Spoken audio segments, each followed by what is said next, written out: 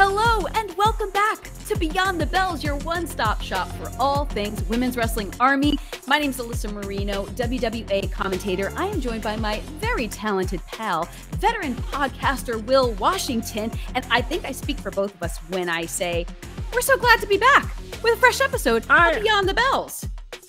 I know, it feels like it's been forever, and I was just thinking about the fact that it feels like it's been forever since I've talked to you. I mean, of course, I keep up ever since the first time I found out about all of your serial happenings. So yeah. I don't feel like I've missed out on any Alyssa Marino, but yeah. And you've had still. Go ahead. I was gonna say, even still, I was gonna ask you how you've been. I've been doing well. I know you've had tons of course, dad jokes that you've been sharing online, but you also had a bit of a busy week. So, why don't you catch us up with some of the stuff that's been going on? Oh, yeah. I had a real busy week because, folks, I don't know if you've been living under a wrestling-wise, but last weekend, so, of course, this being September 14th, we're talking the weekend before last, there was a whole lot of wrestling that happened. A lot of it was happening across the pond. It was happening in the States. It was happening wherever you were. There was wrestling happening. Or Labor Day, almost said Memorial Day. Labor Day weekend. There was a lot of it happening, including at All Out. Not going to talk about the thing you think I'm going for because that's not what this show is. Instead, I'm actually going to talk about the fact that Toni Storm, may have heard of her. She's actually been competing on Dynamite. I believe tonight's show will be her 5th straight week competing on Dynamite, or performing on Dynamite, I should say. But she actually became the interim AEW Women's World Champion, winning what I thought was an excellent, and it was in a really tough spot. So for the spot it was in, especially an excellent four-way that also featured Hikaru Shida and Britt Baker and Jamie Hayter. And during the media scrum, she talked about to be the champion, to be the leader of all that, despite the pressure. It really is a huge honor for me. I fell in love with this locker room. I fell in love with it on my first day. She said, the moment I walked in, now I'm the leader of it, and I can't wait to get in there with every single one of them and learn from each and every one of them. And I was just really happy to see that match take place. I thought, like I said, it was in a tough spot because the crowd, I don't think anybody anticipated the way the crowd was going to be before that match, but I thought that they did a great job winning the crowd back. Excellent stuff. I was in that building at the Now Arena because we also saw Jade Cargill successfully defend her title against Athena, and that match also hard-hitting. She talked about later on that she's bored and has no competition here, which sparked tons of conversation from potential challengers on her. It sparked a lot of there's a lot of talent out there, and Jade Cargill on her way to her 40-0 with the TBS Women's Championship. The question now is who to finally put that one in that loss column for her. I don't think they're on the horizon. Well, and now that brings up a question on my end. In your opinion, who would you like to see from the Women's Wrestling Army roster possibly challenge for the TBS Championship? So I've been posed this question once before. People have asked me specifically, who do I think is going to be the one in Jade Cargill's in the loss column? And it's funny that you said who from Women's Wrestling Army, because to be truthful with you, the answer is all the same. It's Willow Nightingale. I want to see Willow absolutely be the one to, and I don't know where it happens, when it happens, but I feel like if anybody can give me that feel-good moment, that's who it's going to be. And so that's my hope and wish for that championship. I mean, the babe with the power does wield an awful lot of power, and could be that it is enough power to unseat Jade Cargill. Oh, I don't know, but I like where your head's at, Will. I like where it's at. Now, in other news, out and about, we did see that Mickie James is on her last rodeo. She is doing some open challenges to earn her way to a title opportunity, but if she loses anywhere along the way, it is the end of the journey for her. So, thoughts on this? One, I thought that promo she cut getting, I thought that like it was one of those things that you could tell everybody in that building was just moved to all of her words, and I thought she looked amazing. Just everything about that I was into, and honestly, I think this is a an exciting way to continue the mission and really add some stakes to pretty much any match she has going forward. 1,000%. And I think she's just such an icon that anytime she speaks, I will listen. So I think that yes, amping up the energy even more, and really raising the stakes here. Now we also have this week's episode of WWA available on Brand Army for subscribers and dropping today for free on Pro Wrestling TV. Like right after this, go watch that. We have the female with attitude Maserati taking on submission sniper Jordan Blade, La Creme de la Creme Ashley D'Amboise in action against the Afro-Punk Trisha Dora, and a heavy strike fest between the Kick Demon Janai Kai and Queen Aminata. But I mean, speaking of the Royal One herself, let's just jump right in and welcome our guest for tonight's episode of Beyond the Bells, the one and only reigning queen of Women's Wrestling Army, the African woman wrestler, Queen Aminata. Hi, guys. Thanks for having me. Thank you so much for joining us. How are you doing? I'm exhausted, but I'm okay. We're going to get into that because I feel like you are a very enterprising person that always has a lot of stuff going on.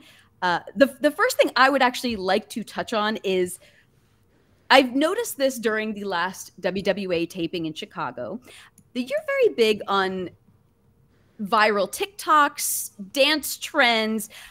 I saw you recording some with some fellow WWA roster members. How did you find yourself getting into that?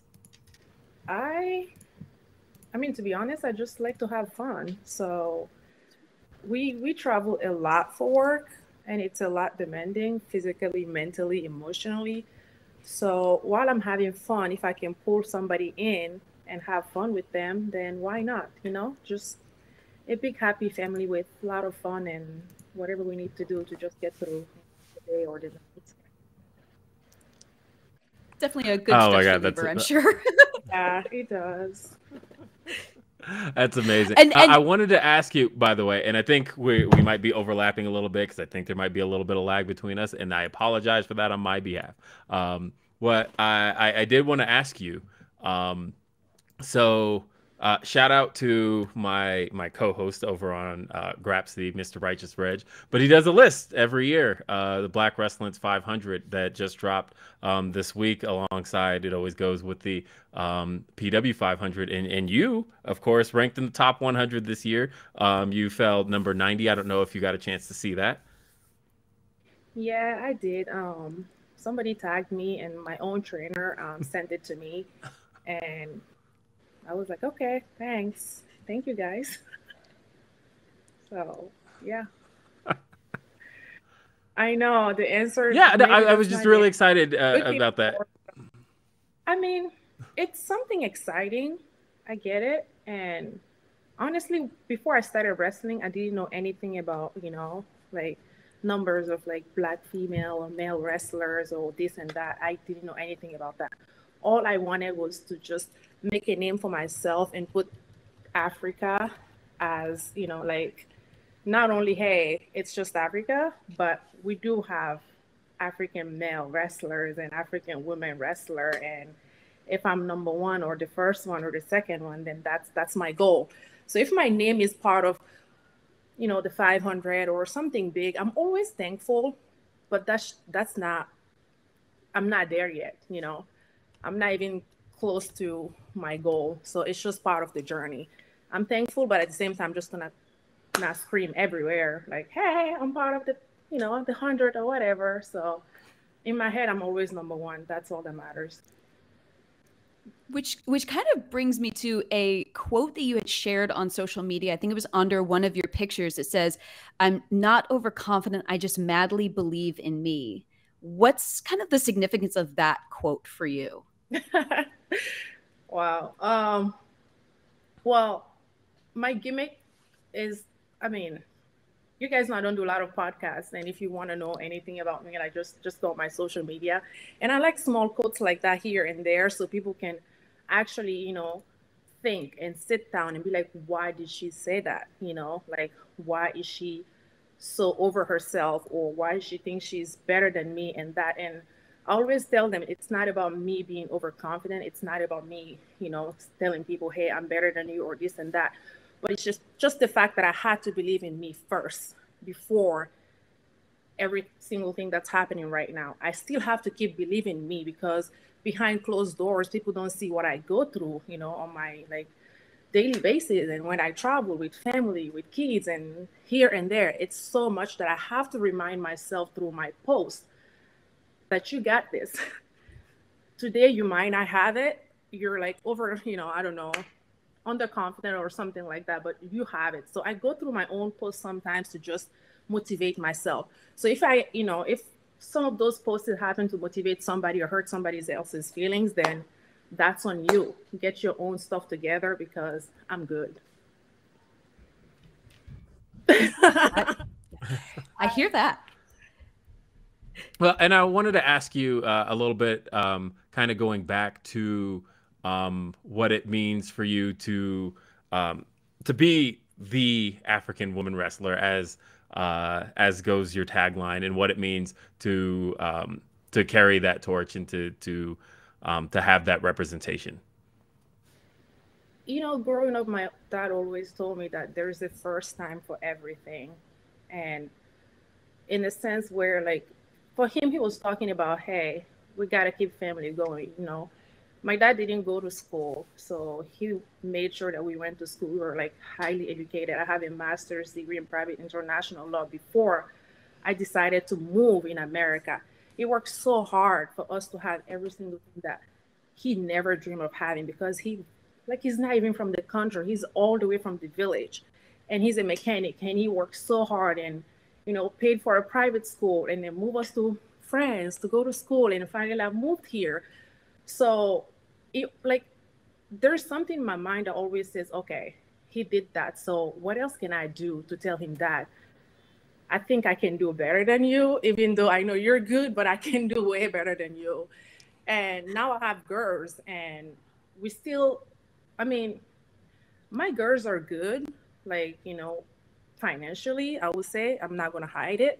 But I still want to show them that it's not only about money, it's about what you can bring to the world. What can you change?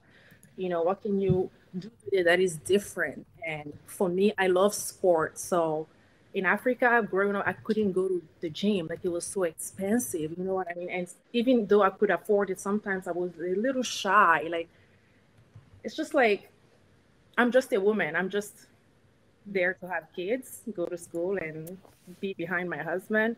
And I'm like, no, I can't do that. I gotta change that. And that's what I'm doing right now. My dad doesn't agree with me, but he supports me, so he respects me, and I love that about him. So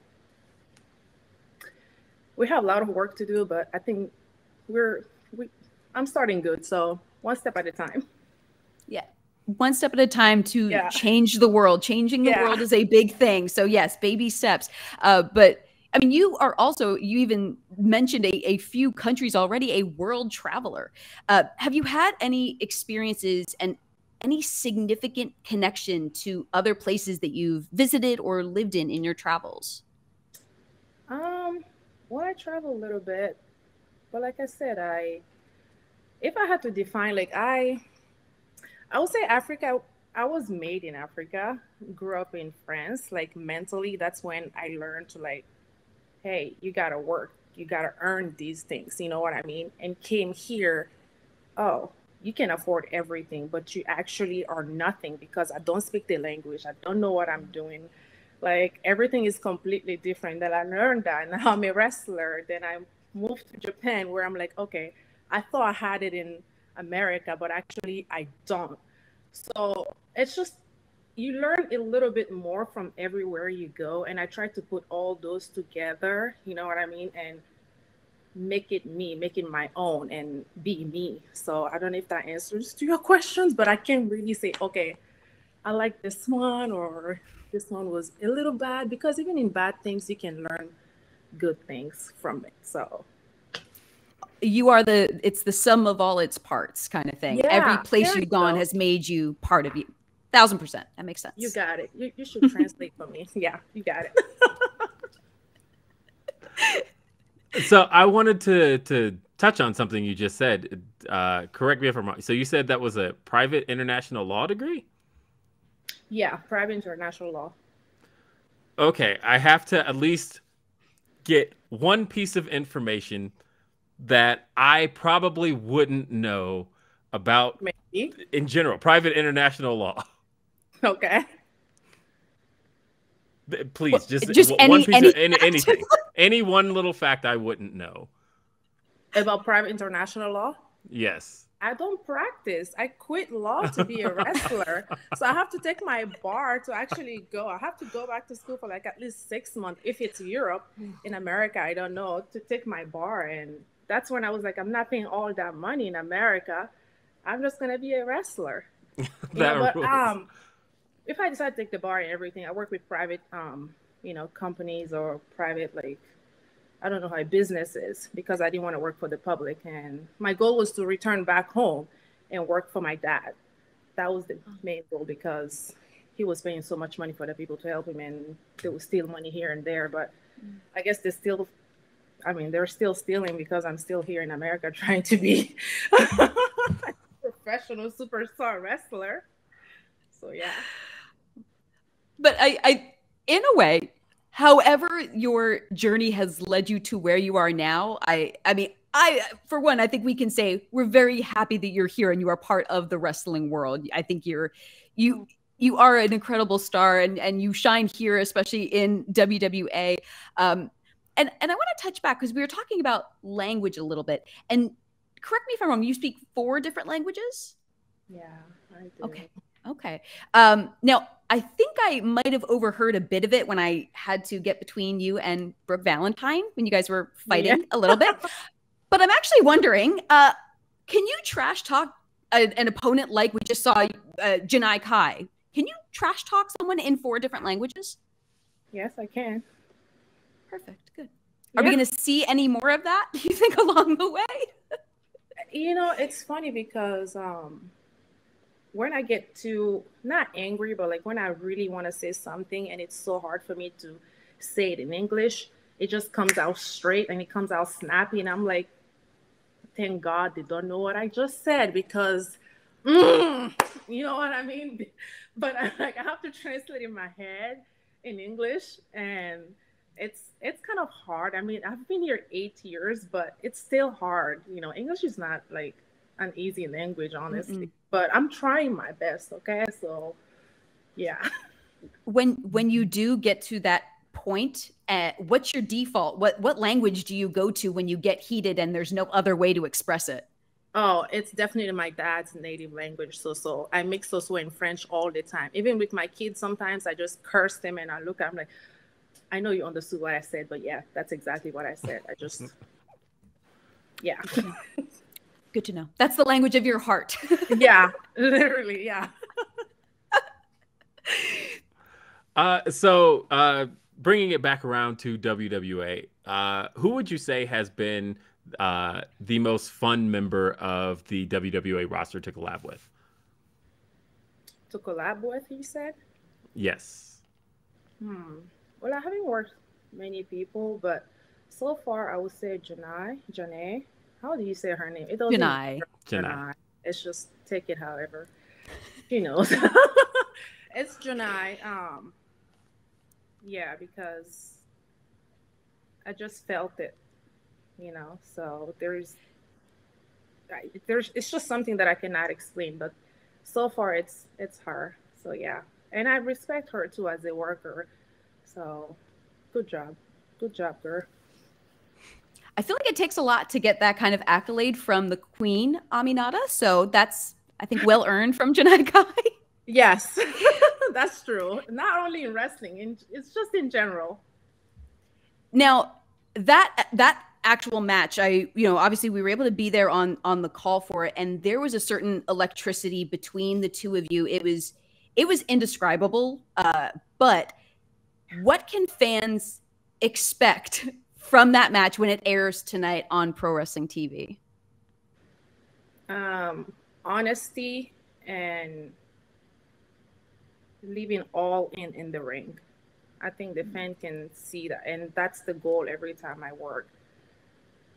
I don't care if I'm heel or baby, and I don't care if I'm, the big guy or the small guy, like in the ring. All I care about is just my fan being connected and the fact that I'm there, like being me. You know what I mean? Just, I don't want to do what somebody's telling me to do. I just want to do how I feel it and how I sense it. And it's just something that I cannot explain, but I think you can explain it way better than me because, again, words. But yeah, the fans can definitely sense a lot of things, but just keep those things in mind.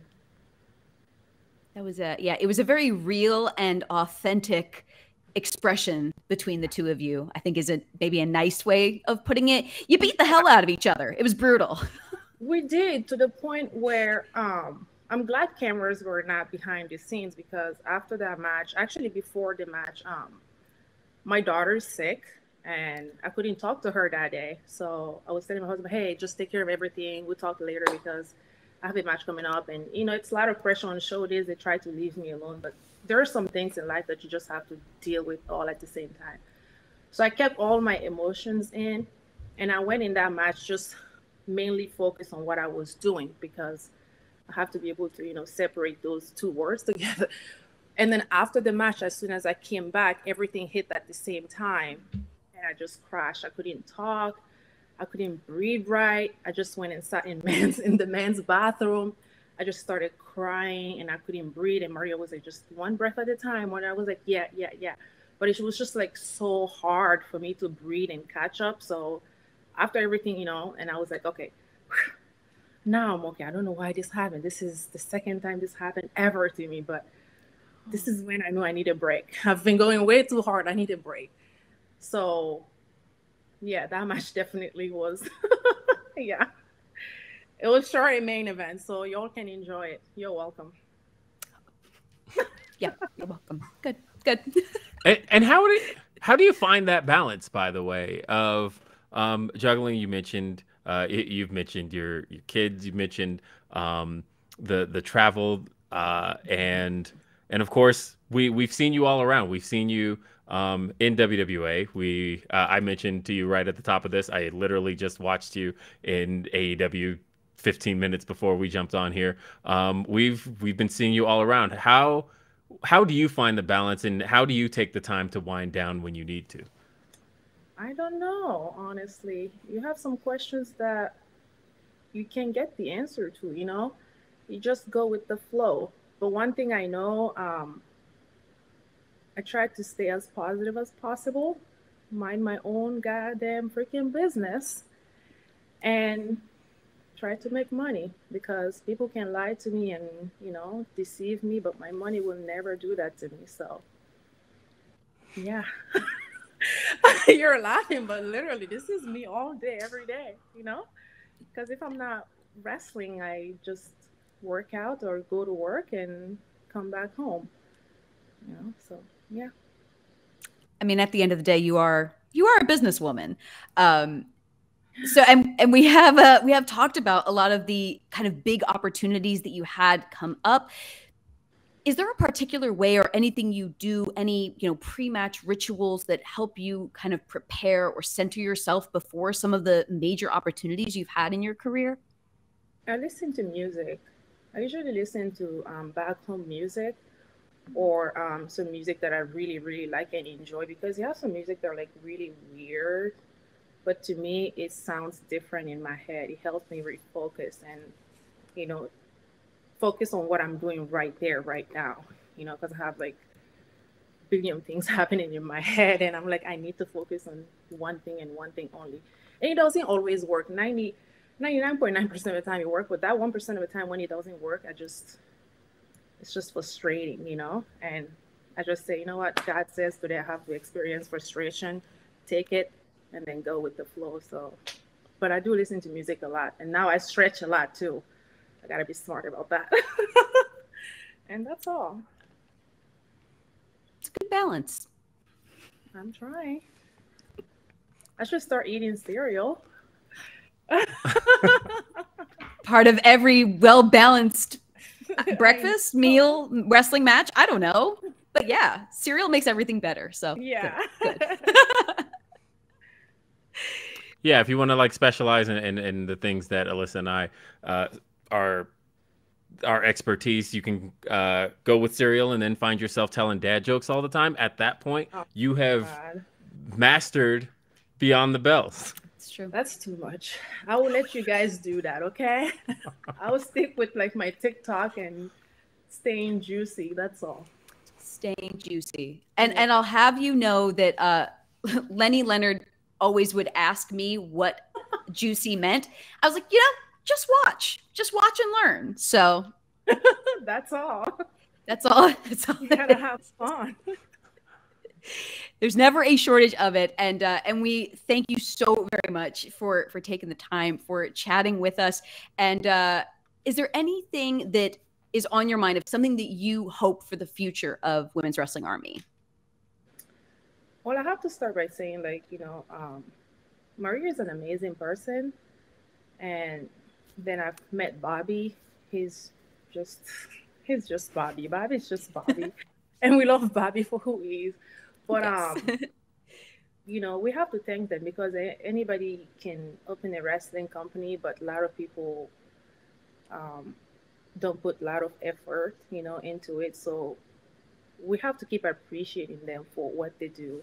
And the road is not always beautiful and less bumpy, It gets hard. It gets hard before it gets beautiful. But no matter what, I just want all the girls, that work already for WWA or want to work for WWA to keep trying their best, because if you want to be the best, you have to work hard and you have to do what others are not willing to do, And let's just be happy and supportive of each other. And I hope we just keep doing great things, because the locker room was amazing.